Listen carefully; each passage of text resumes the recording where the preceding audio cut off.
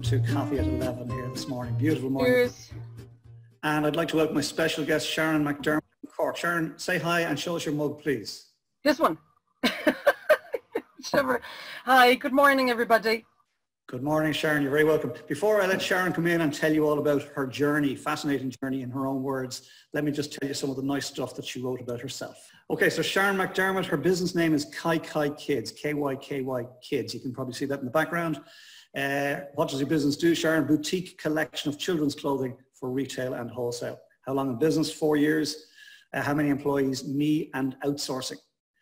She says, I'm the creative passion behind Kai Kids, children's clothing brand and baby gifts, which I started 4 years ago on my return to Ireland after 22 years abroad. Well, you must have been 7, Sharon. Thanks, Colin.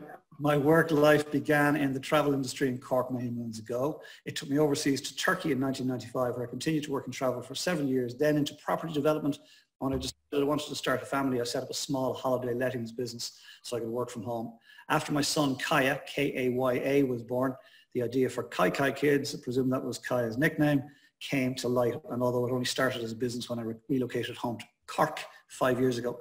And then something that nobody knows about her, she says, although I'm quite private, I'm a bit of an open book. Sharon McDermott, it's a pleasure reconnecting with you, in particular here on the Coffee at 11 show.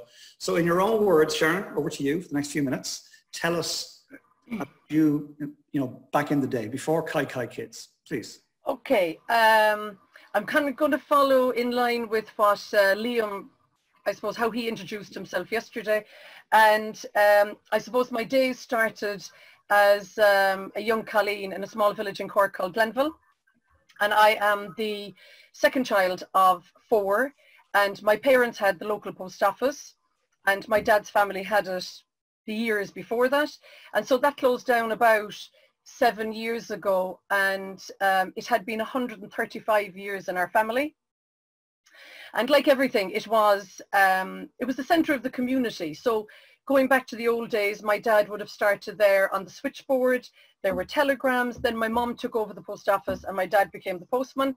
And it was very much, I think, it was like a hub where it was communication, and it was somewhere people did all their business. They paid their bills, they collected money, they paid money.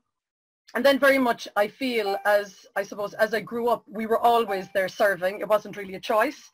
And I learned, now I know the skills that I learned there were things like customer service, because we always helped. There was no such thing as we can't do it, because they had nowhere else to go. And another quality I think I learned was to listen. People came for a chat. They needed help. A lot of people who were isolated. And so from there, I then went to secondary school in Cork, and I spent 6 years in secondary school.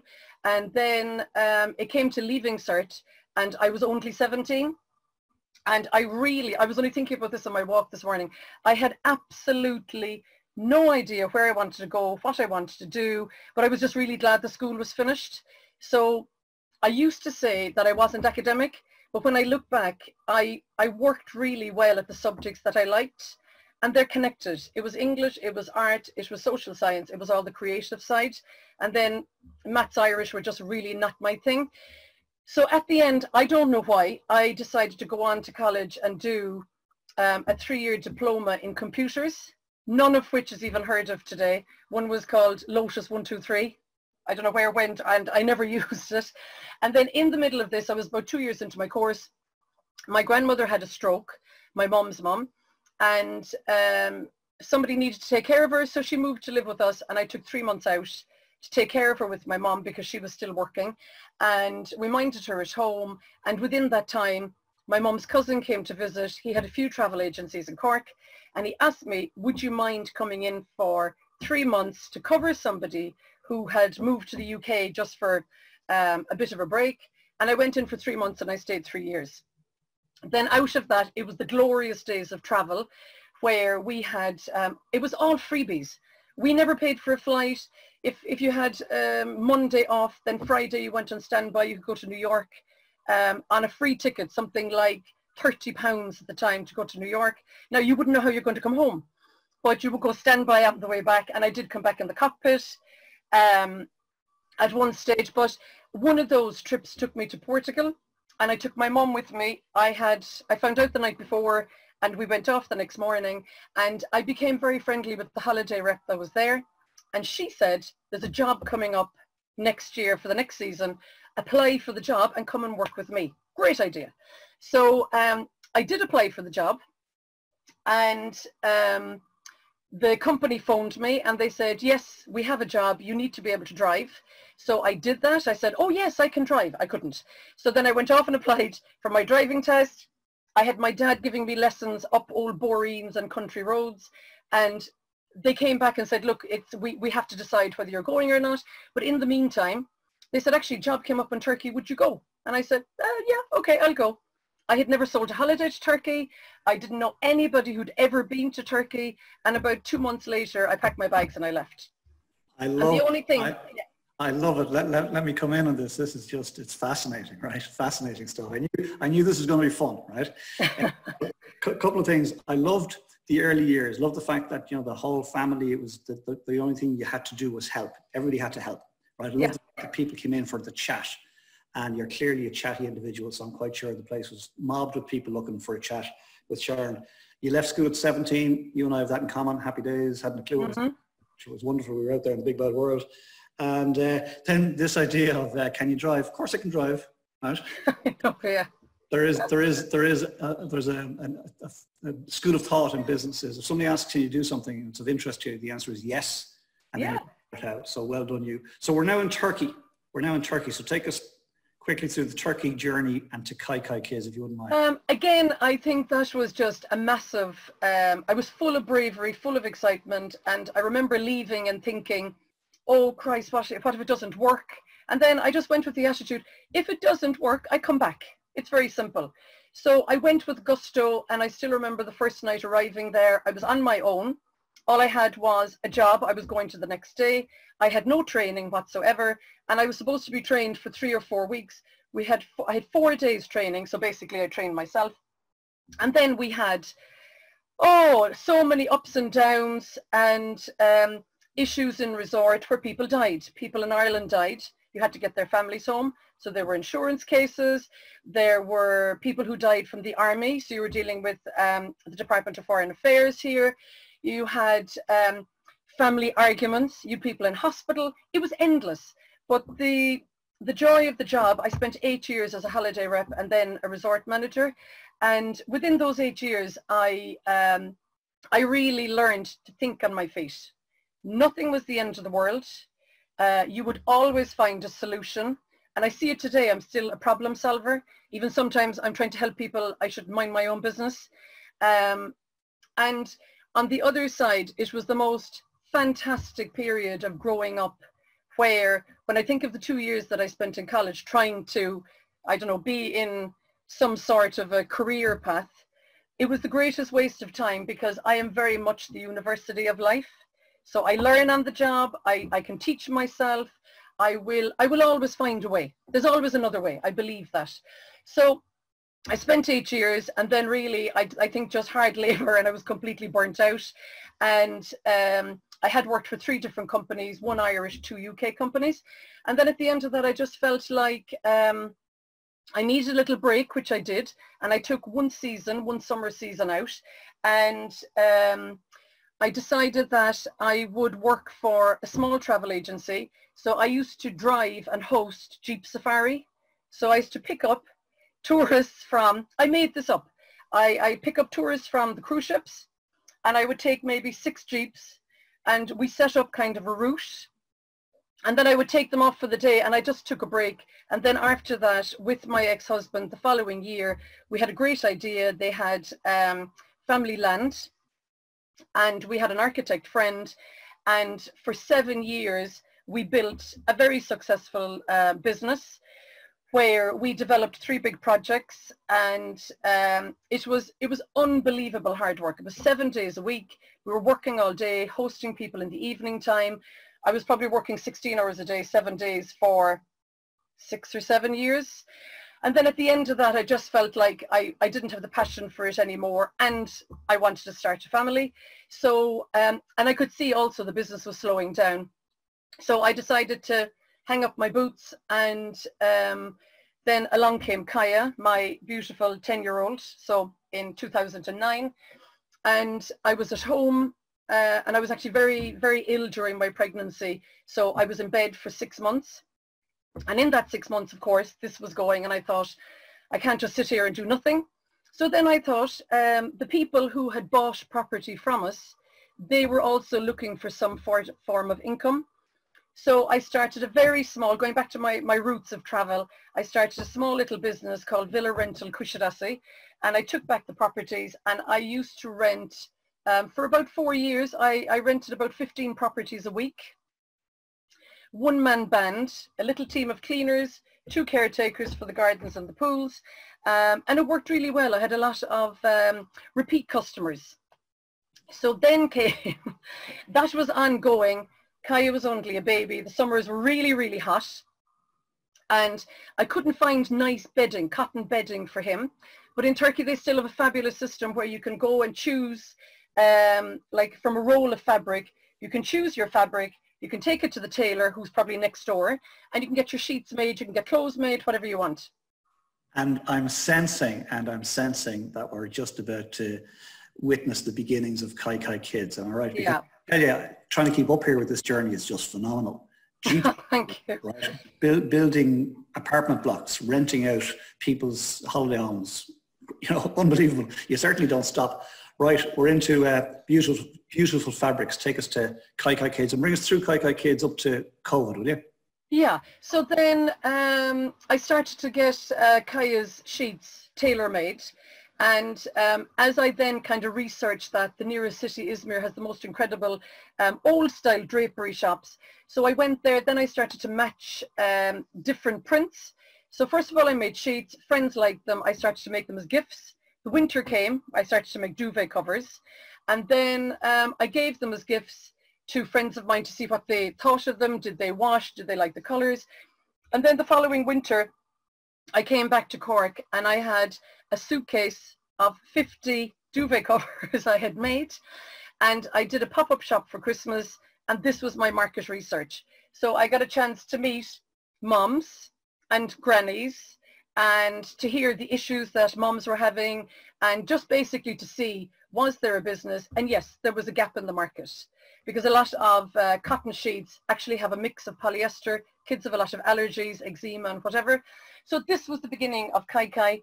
So I was still living in Turkey, and I started my search, and I was still doing my holiday rental business, and I started my search, and I came across a beautiful factory who were already making full bedding sets with matching towels and anyway, blah, blah. My personal circumstances changed, and I made my mind up to move back to Ireland. And so I came back, I kind of finished up, I handed over actually I gifted my holiday rental business, and I moved back to Cork with no job, a mortgage, a 5-year-old child, jobless, and an idea, just literally an idea. And for 10 months, see, I'm very private, aren't I? It's all coming out now. For 10 months, I started... Sharon, you really should learn to let go and just let people... I know. It's a failing. Oh, so after 10 months sitting on the sofa with an ulcer on my leg, which I just couldn't heal, the idea of Kai Kai became stronger and stronger. And I believe that time, even though it was very difficult, because I was settling and I was trying to get Kaya settled in school. He was fine. I wasn't. I was the one trying to settle. And after about a year, I thought, okay, I'm going to go back to the factory. I'm going to see if I can import. I never imported anything in my life. And the first delivery came, and I started to wholesale. That was going to be my initial plan. So I started with pop-up shops just to have some cash flow. And then I found some shops that were interested in buying it, and I hit the road. That was it. I literally just drove around Ireland, knocking on doors. I still do it, knocking on doors. And then what I realized when I was doing my pop-up shops, my customers were very loyal. And then of course you have the chat. And when I listened to them, all they kept saying was they were buying a lot of them as gifts. And then they asked, do you have anything else? They might have bought several things for me. Do you have anything like baby grows? Do you have any clothes? So I went back in the summertime and I actually filled a suitcase because I didn't know whether this is going to work or not. I left my clothes, I filled a suitcase of baby bits and pieces, and I brought them back. And I again went back to my pop-up shop just to see, was there again a market for this, because pennies are selling, Dunns are selling, Next are selling, and there was, because they were a little bit different. And the quality was really good, the price was reasonable, it was good value. And from there came a factory that I just stumbled across. I liked some of their designs, and about 4 years ago, actually no, about 3 years ago, I started to design with them, and then they started to manufacture under Kai Kai label. And it's, yeah, it was a really exciting time because I fought. So I would take maybe 3 flights, and then I would do 7 hours on a bus to get to the factory. And they're a little bit old-fashioned. The factory is 50 years in the family, but they want face-to-face contact. So I do my business with them personally, and because my quantity is small, other factories have said no, it must be thousands and thousands, and I can't sell that much, and I can't hold that much cash in stock because the season is very short and it has to turn over. So there's really only 2 seasons in the retail business. It's spring, summer, and then it's autumn, winter. So I started to work with them, and there's been ups and downs. You know, they've been fantastic. They've been a pain in the arse. I have literally dropped tools here and gotten a flight and had to go there to talk to them. So there's been ups and downs, but the business then really went off, like it evolved itself. So it went off completely in clothing.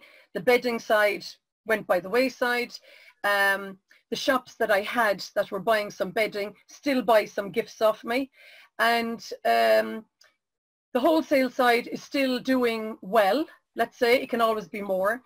And then last year, what I realized, I find, I don't know if anybody else is in the retail business, but I find that a lot of the kids' boutiques are struggling. A lot of them are quite established, 10 years, 15 years. One shop I deal with, they're 100 years in business.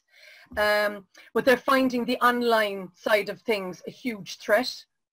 And that brings us very neatly to COVID. But before we go to COVID, if you don't mind, Sharon, thank you for sharing. Thanks for being. It's all my pleasure.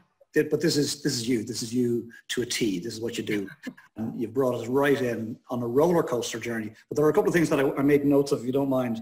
I know Eamon commented on this as well, but nothing is the end of the world. You figured that out. That's a life truism. Nothing is the end of the world. Loves the fact that you gifted your holiday rental bills. You didn't say, well, if somebody buys it off me, I go do this. You decided, I'm making this move. This is a millstone. I've done that myself in the past, where I've stepped away from something, said, there, you take it. If there's an upside, great. If there's a downside, great. It's not, thank you very much. You never imported anything in your life. You use that phrase, right? Thinking about it, you also never did travel agency before in your life until you did it. And then you never built apartment blocks before in your life until you did it. And then you never ran Jeep safaris anytime. No. So it doesn't matter what any of us think we want to do, because we have never done it until we've done it. And that's just a really powerful message. You know, I've never reported anything in my life. Great. So you started, and now here we are. You listen. Love that. You go out and talk to your clients and listen to them. And as a result, you've got your own Kai Kai label, and we're looking at some of the beautiful stuff behind you. Happy day. Yeah. Delighted. So thank you. In fact, if you call us at the website, Shelley, you might put the website into the chat for everybody, if you wouldn't mind. What's the website address? It is www.shopkaikaikids.com. Shopkaikaikids.com. Thank you, Shelley. Yeah. So people can check out your wares there. Okay, so we're at the point of you were dealing with this Turkish family business over there, making stuff, own label, they face-to-face meetings, 3 flights, 7-hour bursts. Yeah, I'm still doing that. But here's the thing, Sharon. I'm delighted to have you come on and say this, because people think people in business have it easy. Right? Oh no. Look at your one there from Cork with the fancy clothes, right? Yeah. Hasn't worked a day in her life. I wish. I know, but so that's the impression people have of business owners. Not true at all. So I'm delighted to hear this. But so all of a sudden now, right, you started talking about 100-year-old companies, you started talking about people wanting face-to-face meetings, you started talking about wholesale beginning to slow down, it going online. So where are you now? Where's the business now in COVID? About a year ago, what I suppose the good thing about going on the road, and I love driving, so I'm lucky, and I love the contact with the customer, with the shop owners, and I have some fantastic customers, some also a little bit challenging, but then that also makes you work a little bit harder. From listening to them, the overheads are huge and the competition is higher. And I suppose what I found is there's quite a few kids boutiques after closing down, not necessarily in the last 12 months or 2 years, but over the years they've stopped. And for different reasons. It mightn't be good business, it could be, you know, somebody has retired. But what I realized was there is not a kids boutique in every town. So I would post something on Instagram, and I generally was driving all the business to the wholesale, or to the shops. So I was driving the wholesale side of the business only. And then I would have Mary and Kerry, say down in Dingle, where I don't have a shop and there isn't a kids boutique. And she would call and say, look, I really want that dress. I have a family occasion. Can you sell it to me? And I was being very loyal to the shops, and I didn't, it was also very difficult for me to handle one sale. So I was then trying to keep the individual, the retail customer happy. I was trying to do this with PayPal and emails. It was all over the place. And so then when I was watching some of the bigger brands like Next, they are wholesaling. Mayorel, one of the biggest, say, Spanish brands, they wholesale, but they retail as well. They have an online shop. So I kind of gave in, and I felt like, oh, is it going to be another big job? Yes, some of it is. It is another job. But it's also a service that I offer customers who cannot get to a baby boutique. It could be in a different city or a different town. And the other thing from, I suppose, meeting moms, and I still do some pop-up shops, and I do some festivals and things over the summertime, is that everybody is time poor. We all are. I am. You know, it was my dad's birthday a couple of days ago, and anyway, there was nowhere to go, and he was looking for a coffee pot. And so I found a coffee pot online, and it arrived. It was exactly what he wanted. And I didn't have to, COVID or not, I didn't have to truck around looking for it. So I suppose COVID obviously isn't good for anybody's business, but what I'm realizing now as I kind of sit in this is that it has made me, or it has opened my mind to start thinking more about the online. Yeah, it makes perfect sense, Sharon. That's a lovely story you told about your dad's birthday. You say you love driving. I personally hate driving. To me, it's the biggest waste of time. So this whole COVID lockdown has been wonderful for me because I'm working on a mastermind group with Cork and and I was driving an hour and a half to meet him for an hour to drive an hour and a half back. So a 1 hour meeting took 4 hours. Now it's a 1 hour meeting is taking 45 minutes. Right? Yeah, yeah. We're having this chat. We've got people on from all over the country having this chat now. Nobody had to drive. It's just phenomenal. So I'm really excited about the world post-COVID. And by the sounds of it, you're beginning to think, hang on a second, it's going to go online more and more and more.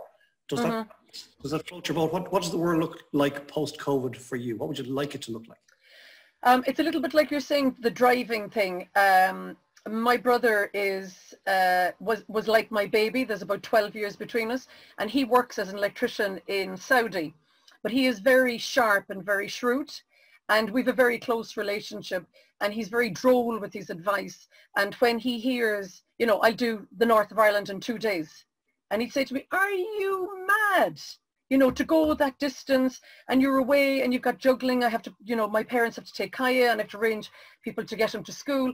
And so these days, like you're saying, I'm sitting here thinking, in my office, I work from the side of my house. I've just bought a new unit to transfer everything out there. And I have kind of thought that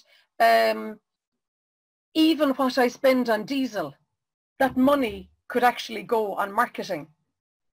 And I wouldn't have the panic, and I wouldn't have the stress of being in Galway and thinking, I've only got 2 hours to do kind of a 2.5-hour journey to get back for school or to get back for dancing or get back for something. And so it has opened my mind to more online. How I'm going to do that, I don't know yet. Well, I think if I may come in on this, this is very exciting to see you evolve in front of our eyes, right? Because there's this cognitive dissonance in you. You can feel it, right? This tension between, yeah. I loved it, love meeting people face to face.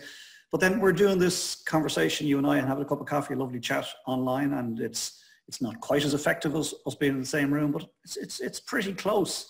So, you know, can you imagine a time when you're reaching out to, I know one of your clients, if I'm not mistaken, is McElhenny's up in... yeah. So can you imagine having, you know, a meeting with McElhenny's from Cork? They're in their place, right? Everybody saves time, and you're able to present your wares. And by doing a call such as this, I think it's really exciting for you, Sharon. And you mentioned about a lady down in Dingle who wants to buy your stuff. You know, the reach. We had a lady on the show there a couple of weeks back, and she was talking about reach. We were talking, Yvonne Dolan. I was asking her, was she going online for margin? And she said, no, it's about reach. I can supply my product now in the UK. I can supply my product now in France. And you can, you know, so and I love diesel into marketing.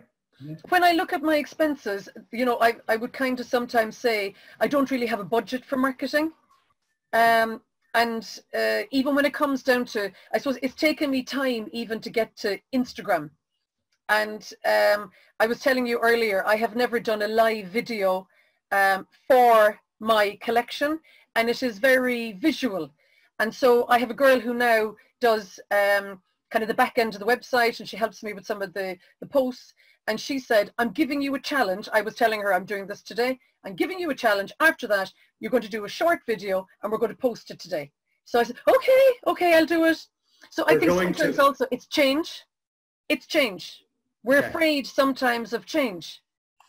We're going to applaud you. This is the way we applaud people in the Coffee at 11 cafe, because everybody's right.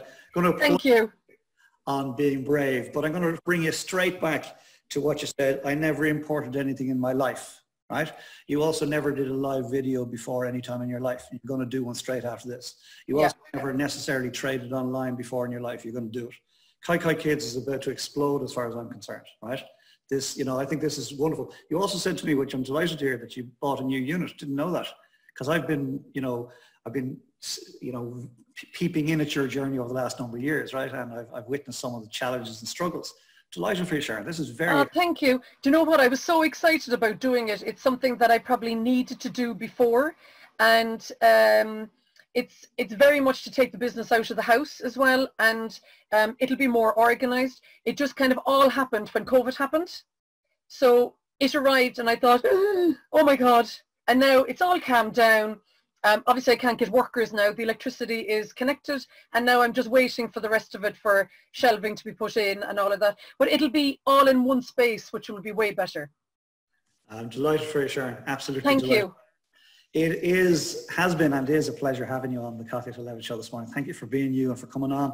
We're going to go to Q&A from the floor, because I'm quite sure there's some questions there waiting to be asked of you. I hope they're very hard, actually, to be honest, right? But anyway, okay, challenge me. Challenge. Okay, but before we go there, Sharon, please give us one tip. What would you say to your nearest and dearest, somebody you love? You're going to get through COVID and out the far end best if you do blah. What's that blah for you? I think take every day as it comes. Don't plan the future, because absolutely nobody knows. The professionals don't know. The politicians don't know. Make use of the time that you have. So this is a really good time to maybe...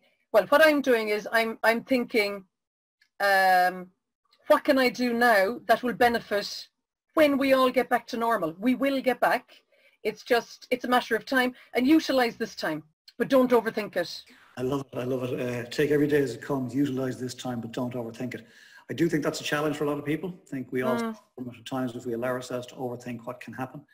So I think we need to relax into go with the flow. You said something there which is absolutely perfect. When this ends, not if. When, if. Beautiful. Sharon, pleasure having you on. Okay, we're going to go to Q&A from the floor. Who is first up? Sarah Ward, you're live. Hi Sharon, how are you? I'm great, Sarah. I just want to say I admire your survival instincts. You're incredible. You just get up and you go, and everything, every obstacle you come across, you take it on with everything. I think myself, from the sound of you, you're going to be a huge success online, and really it's no bother to you. You have the personality. Oh, Sarah, thank you very much. You know, really, you'll just go for it, and I think you'll just fly. You know. Thank you. I think definitely the online thing, I've kind of now stepped out of my comfort zone, and it's the video now after this, okay? No pressure, but I'm commissioning that comfortability to all of you. Just give it a bash. I mean, I have a nephew now who has shops and stuff, and because of COVID and stuff, it's been challenging. But he's doing online. He's basically just doing what you're doing and trying to get into it. It's all new and stuff, and just everybody's throwing themselves into online, basically. It is, and I think every company is the same. Every business is feeling something, and it's for me, it's just how can I move this on? And the other thing that I thought of this morning is that this is not actually bad business. Nobody is not working because they made bad choices or it's bad business. It's just life. Situation. Yeah, it's a situation that was thrown at us, and there has to be business after this. So we have to keep going. Yeah. And you're right. It's how you think of things, really. We have a choice, and we have to think of things in a more constructive way. And a lot of businesses are going to go online, clothing businesses, because it's the way to go. It is. I agree as well. Thank you, Sarah. No problem. Well said. That was beautiful, Sarah. Thank you for that. And Sharon, that's lovely to hear Sarah coming in and giving you that you know, the heads up there and wishing you every success. And absolutely, I appreciate it. I really do believe she's right. I think there's magic in you and your brand, putting that together and going online. But coming from Sarah Ward, I think it's even more special because Sarah came online live on the cafe on Monday. And yeah, absolutely. So you need to go back and check out Sarah's. Yes, I will. I'll check you as well. Yeah. Control the controllables. That was Sarah's piece of wisdom. Control the controllables. Oh, that sounds interesting. You need to check it out. So we're going to Princess Shelley to find out what's been going on. Hey, good morning, Sharon, and thanks for a great interview. Thanks, Shelley. Oh, it was really, really great, really great. Lisa Chalfa has joined us in the cafe, and upon entering, Lisa gave us a wave and said hi to everyone. As Colm mentioned a little bit earlier on, that Eamon really appreciated in relation to this nothing is the end of the world, you will always find a solution, that he capitalized. Love this. So that's a bit of a mantra there that we might repeat a few times today. I popped into the comment section there for the guests to the cafe today, your website and your Instagram, so hopefully people will follow that. And then Lisa Chalfa, who's in the cafe still, she said she loves this story, Sharon. She said, my family was in the rag trade, grew up with it, McDonald's factory and bridal communion shops, I beg your pardon, in Dublin City. Great energy and great story. Seems like online is the way to go for business. Time, cost, environmental savings, and extended reach. However, I will miss personal interactions, which is like you said, you love that. Thanks for sharing your great story. Wishing you continued success, which is a lovely message. That's lovely. Thank you. So, yeah, I forewarned just before handing back, if I'm not sure if anyone else has a question, if you do guys pop up your hand and we'll come to you before going back to Colm in the studio. But I can see Ian, I'll come to you there now, Ian. But just before I go to Ian's question, Sharon, do you know what I did? I was going to pop it in, but then I was like, well, I'm going to be reading it. I love how you just don't acknowledge a boundary into entry into something. You know, it's so easy to look, oh no, I can't do this because it's in Turkey and I'd have to go all the way and I have to go on a 7-hour bus ride. And so many people would be off put by that. And I love that you didn't. And that'll be a bit of a takeaway for me today, is that you just didn't even see any boundary to entry into what you're doing. I think there's a lot of value in that. And thank you for that. Thank you. Thanks for saying that. No, I love it. I love it. My takeaway. Ian, you had a question, so I'll just unmute you, and then we'll let Sharon respond and go back to Colm. Here we go. You're live, Ian. Great. Thanks, Shelley, and thanks a million, Sharon, as well. Hi there. It's not so much a question, but just a couple of thoughts, really. I loved the story. like loved the story and just loved the kind of the pattern and just your thought process and how you move forward and what comes next and figuring it out and that type of thing. So in terms of the videos, I was you a few months back. Like I'm not the pro that Colin O'Brien is in terms of videos and the whole thing. So look, you don't need this advice, but I think the only advice I can offer is just to do it. The first time I did it, I think I posted either the 24th or the 27th take, I can't quite remember. And after that I just figured out, just post the bloody thing because, you know, what the hell. And what I found out as well is that the more authentic they are, the better they are, and it's just you and your own thoughts and that type of thing. And so loved your story. The only other thing I wanted to say was I've just become your 2,882nd follower on Instagram. So looks great, and I think you definitely have a book in you, and let me know when you do. I'll be the first buyer of that. So well done and good luck. Ian, thank you very much. They're lovely things to hear. And you know the way when this is your life, you kind of think, oh, look, everybody's doing the same thing. And it's more so since I've moved back, because I've moved back into literally the village that I was born into. And it's when I see, I suppose, people that I know that are still here and they never left. And when I start to think about my own life, I'm very grateful that I went for my 20 years. I've had the most amazing ride, literally the whole way to Turkey. It's been fun and it's been challenging in times, but all on and up. Even the downs were ups. Yeah. The video thing, I think you're right. I've just overthought it and thinking too much that, oh my God, I must have the right stuff and it must be the right language. So I'm going to give that a go today and I'm going to think about you. I'm not going to do 27 takes. I did don't know. Do one. I did hear quantity versus quality, and that's an argument that comes up all the time. I do sales training and that, so is it quantity or quality? I think like it's both, but I think quantity actually is better because the more you do, the better you get, the better the quality comes. You can't have quality without the quantity, so just get stuck in and be better than you think it will be anyway. So yeah, great, well done. I think so too, yeah. I'm doing this, so we're fine.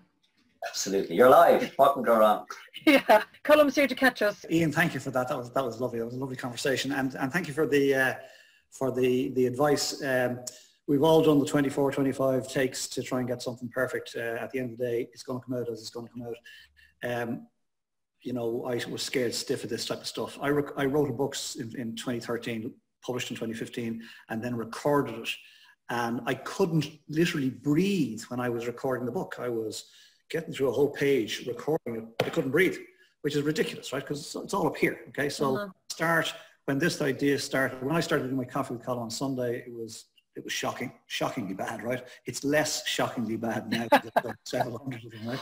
It has led to this, and this is just, it's a joy. So get out there and be you, and it's going to be great. And Ian, it's live. What could go wrong? Regrettably, some of us saw it go wrong the other day, and props to everybody who has stayed with us through that. Sharon McDermott, it's been an absolute pleasure. I'm just going to, if I may, welcome Lisa Chalfa, a friend of mine from some years back. And Lisa has been sniffing around the cafe and hasn't managed to make it in live until today. So Lisa, it's lovely to have you in here live today. Thank you for that. For everybody else who's been part of the show since day one, really appreciate having you here for the Coffee at 11 team. Produced by Princess Shelley, made welcoming by Mr. Amos Smith, and of course our editor-in-chief is the lovely Katrina O'Brien, who's listening to us.